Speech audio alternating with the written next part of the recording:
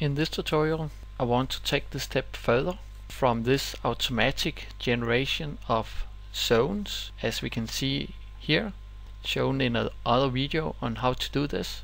But if you want to go the step further, go into space planning, play around with how these different functions for this project is arranged in this mass. You can do this by using different kind of method. You could of course go in Revit and use Revit objects to work with the space planning. But if you want to keep it on a conceptual level using simple forms, masses in this case, you could use Vasari for this. First step is to create a new design set with design options. So I go to the icon down here. To summarize from previous videos, I have design sets for each design phase. So first I've been working with mass concepts, and now I want to go into space planning on how these are arranged with the different functions. So I start by create a new option set, calling it something logical, as I've done here, mass space layout. I prefer to have the first design option as an empty option, so I have the possibility in the view to have none of the design options, and then I just create as many I need of the design options. And I'm always typically selecting the empty as a primary, and then inside the view I specify which option I want to see or work with.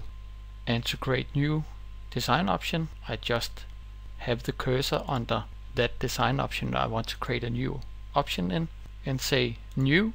So I will work in this option 4 in this tutorial, and close. Second step is to copy this mass concept into the design option of space planning. So instead of having show mass surface, I say show mass form.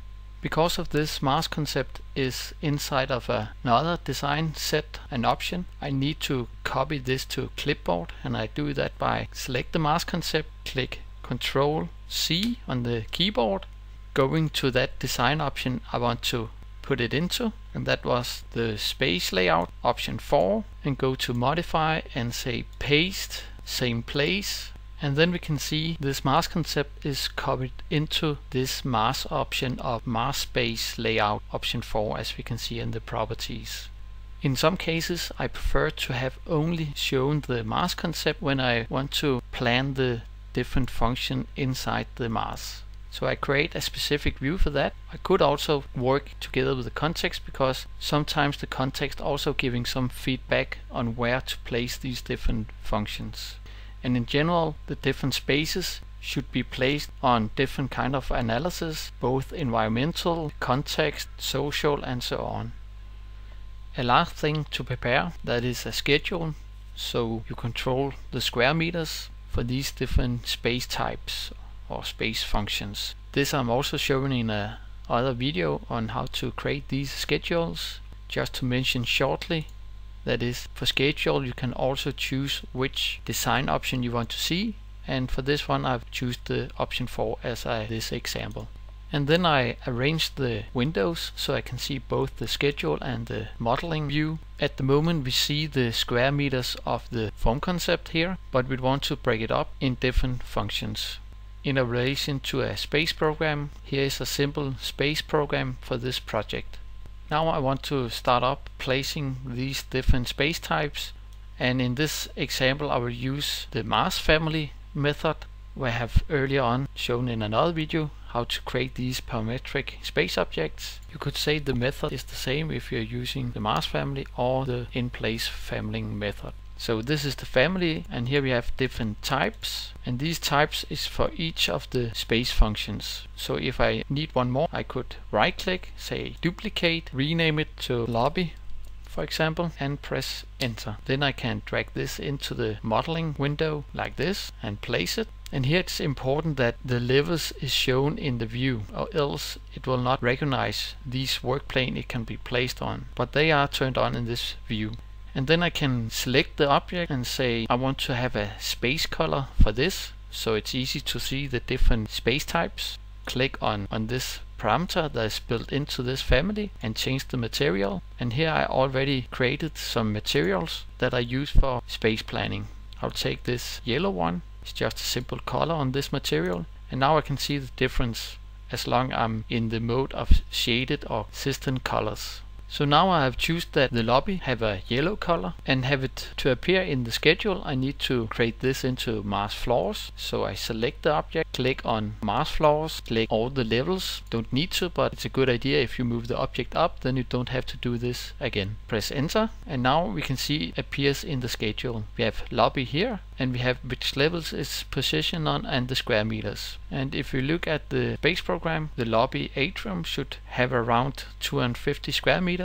For this I could type in, so I attach this information to this space object to have it both visually in the properties and in the schedule for Mars floors. The best way is to use the comment. So in here I could type 250 in and still have it selected, and when I have created into Mars floor, I can see here under gross floor area counts the square meters, so this should be around 250. And if I just move this a little bit, we can see here at the lobby it have a column with the comment information from this space object, so I can control this with the total floor area.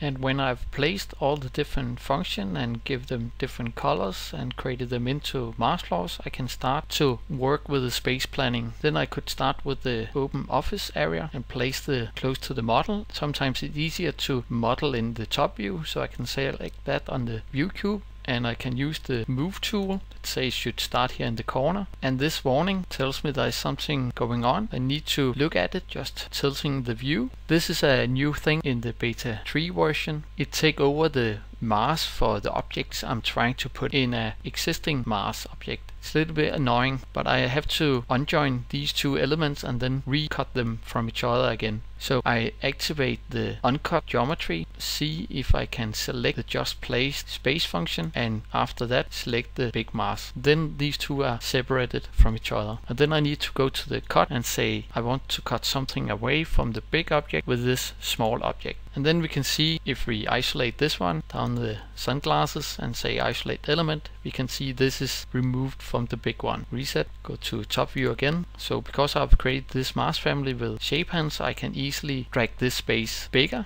and we can all the time see how the square meters is decreasing. Let's keep it a little bit simple in this example with the place and the size of these spaces, and we can see this object is not high enough. So I can take the shape panel, or I could just type in under the properties and it snap to some of the other geometry. And if I not can snap right, then I can just type in the right height of this space, that is 4000 in this example. Let's say we have some spaces that is the same all the way up on all the floors. It could be the toilets, moving it into the other shape as done before. This one makes the same thing, that I need to rejoin this from the bigger volumes, select uncut geometry, select the placed space first and then the other Mars. Then we can drag it higher by take the shape handles and move it up, keep the object selected and go to top view, and this way it will be zoomed around the object that is selected. And now I can edit the size of the object, place it correct. Let's say it's something like that is inside this object and a little bit in the other object. Let's go to this view. Sometimes it's necessary to cut this object again using the cut. Maybe use multiple cuts. Select the object you want to cut and then the object to cut. Now this green space, the toilets, have 4 rows in the schedule. That's because it have floors on 4 floors. So now it calculates the total of 260, and as we can see in the column of comments, it should be 250, so it's pretty close to the demand. And in this way you can build all these different space types into the form concept. And the smart thing is that if you not have filled everything out, the form concept will fill out the missing part, so you always have the right square meters. This could be the result of space planning, and when you're working with the planning, it can be effective to use the new functionality. When you select an object, then you get the option of displays elements. Sometimes easier to see what's going on inside the model if you have a more complex model than this one. or you could use it for presentation, showing how this building proposal is exploded in the different functions, and maybe give them different tags or text to describe this is the canteen and this is the atrium, for example.